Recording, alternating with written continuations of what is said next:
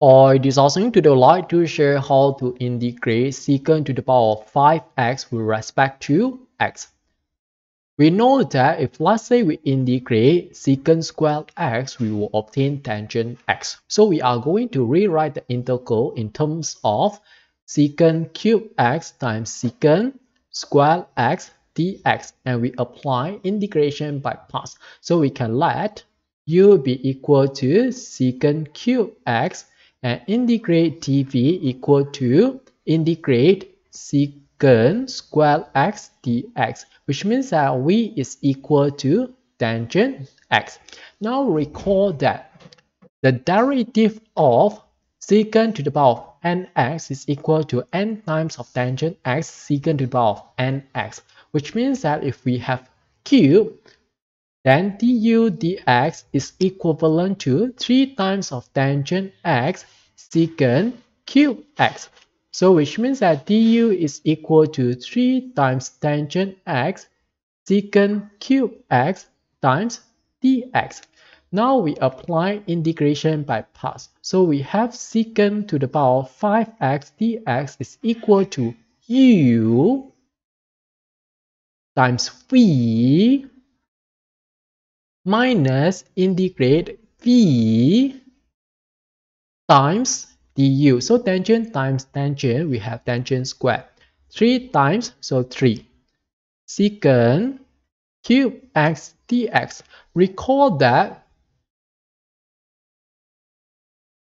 1 plus tangent squared x is equal to secant squared x, which means that tangent squared is equal to secant squared x minus 1.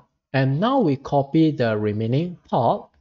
So we have secant cube x tangent x minus 3 is constant, so we can take out, times secant cube x dx. And we expand this part, we should obtain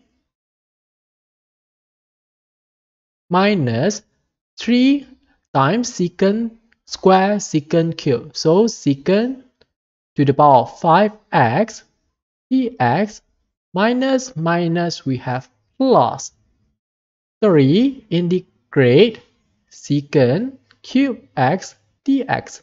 Since as we can see, this is exactly the same as this, which means that we can group them together and apply reduction. So minus 3 move over to the left, become plus 3. So this is 1 plus 3, we obtain 4. And we copy the remaining part. So we have integrate secant to the power of 5x dx is equal to secant 3x tangent x plus 3 times of integrate secant cube x dx. And now we divide the whole equation by 4. So 4 over 4 become 1, which means that we have integrate secant to the power of 5x dx is equal to 1 over 4 secant to the power of 3x times tangent x plus 3 over 4 times, recall that we already done for this in the previous video, which is equivalent to 1 over 2 times secant x tangent x plus ln of tangent x plus secant x. And we plus the constant c. So which means that we have 1 over 4 secant cube x tangent x plus 3 over 4 times 2 is 8.